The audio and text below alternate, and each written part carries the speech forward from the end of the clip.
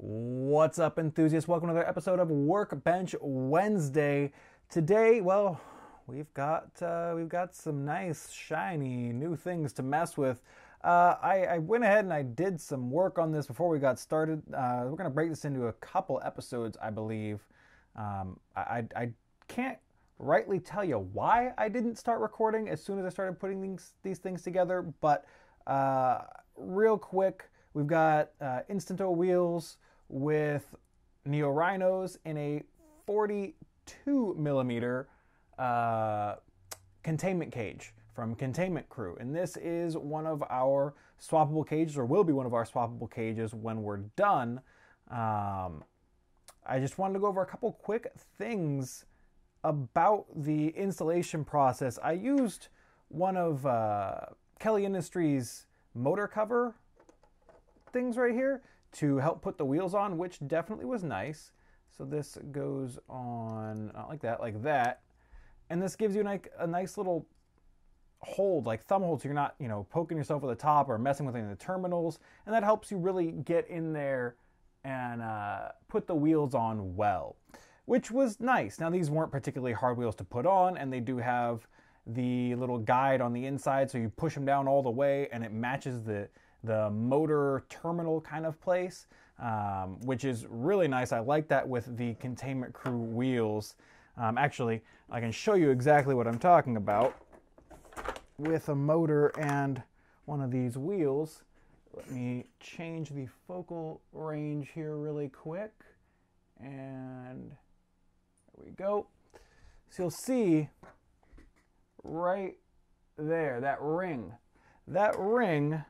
coincides, grab a nice fang motor here, ring coincides with this raised part before the shaft on the motor, so it sits inside that, and it gives you the same fitting on both of your wheels, so they're the same distance or the same height and all of that, which is super nice. Super fan of that.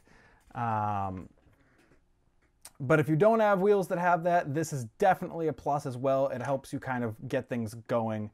I did actually encounter a little bit of an issue once I had everything installed here. And that issue was I started spinning one wheel and it was fine. I can't remember which wheel it was.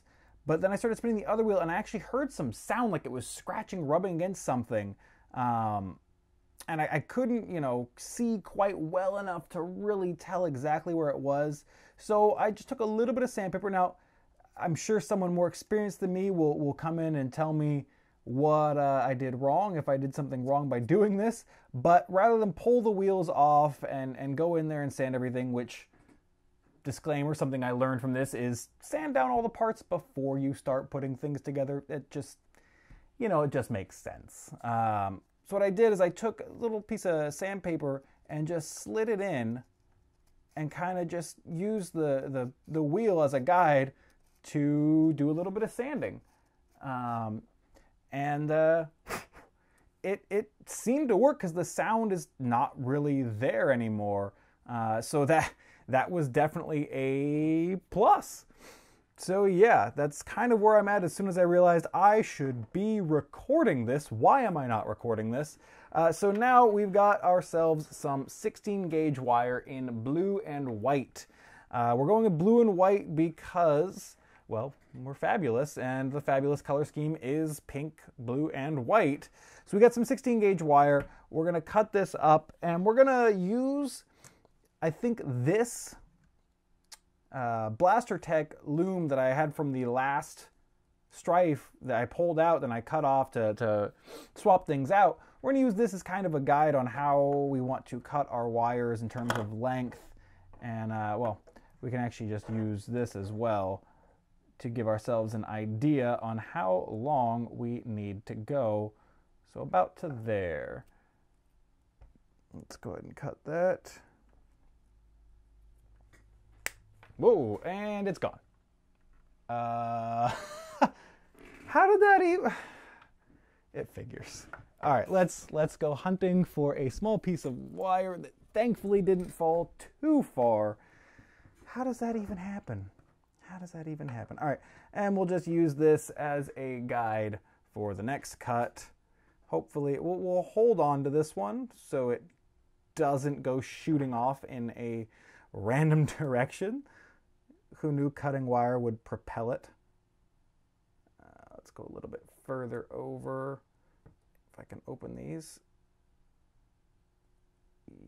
Yeah, that looks.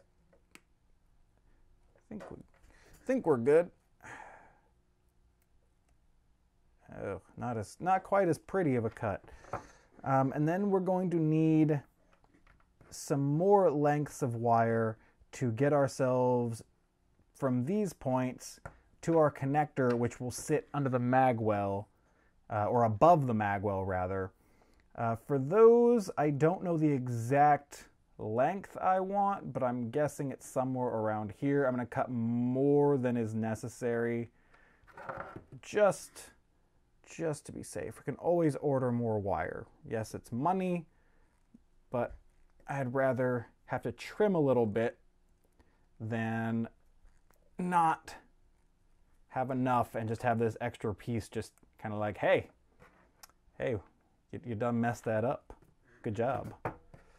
All right, so we've now got our wire, and I think the next step is, let's make sure these are both long enough, yeah? Yeah, those look like they are long enough to me. We may actually trim those a little bit. We'll see. But I think the next step is we have to actually make some snips for the wire to actually open these up and allow ourselves to solder in these pieces, which will go like this, and then those two will connect into our connector right here, which should being the operative key word here.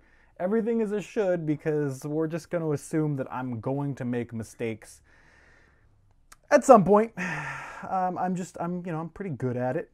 I'm pretty talented. So we're just gonna we're gonna assume. All right, so we got some 16 gauge wire. Let's go ahead and find about halfway. A little bit more. And does that not line up properly? Is that just me? It just look like it's not.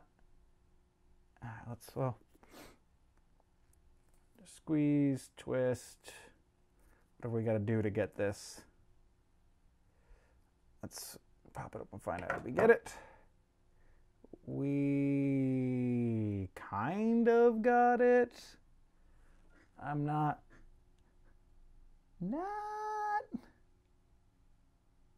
almost. Now, can we get the exact same spot?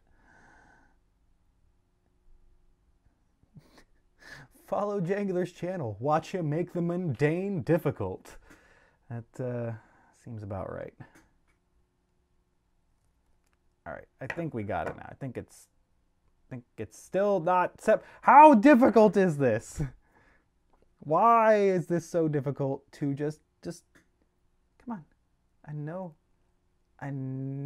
you want to work. Like, you're sliding through like you're all kinds of cut up and done, but is this little bit here. You know what?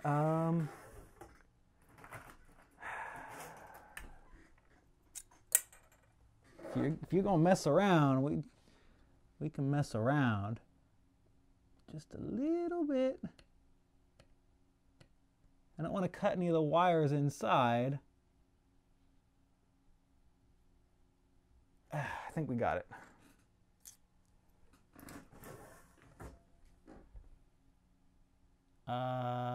Apparently not. What is going on? It's separated. Why can we not spread this open? What in the world? How incompetent am I? Like, it's a wire cover. Come on. What is so difficult? This is going to be like half the video. Like me just trying to pull this wire thing apart. We're not even going to get to soldering. Jangular, defeated by about 2 inches of silicone wire. That's pretty sad. It's starting to come apart. It's starting to get there. I may have cut, or is it just bent? No, I think I cut some of the wire. We're good. It's a bugger. I'm just, nah. Well, I'm gonna have to figure something out. I think we're gonna call this a short episode of Workbench Wednesday, and I'm gonna go cry a little bit because I apparently can't cut wire. But we'll be back hopefully next Wednesday with a solution and progress on our next cage for the Stryfe. But let me know what I can do to remedy this problem in the future. If you guys do have anything to like hold on to stuff to make this easier, because maybe it's just slipping through my hands. I don't know. The whole point of this series, really though, lest we forget, is for me to learn and to show that we all have to learn at some point. We all have to make mistakes. We have to do stupid things. And for the new people into the hobby, don't worry, you're not alone. I do plenty of stupid things while I'm learning. And yeah, with that said, we're going to call it here. If you're new to the channel and you enjoyed this video, feel free to hit that subscribe button for more in the future. And as always, thank you so much for watching. I'm Jangular, and I'll see you next time.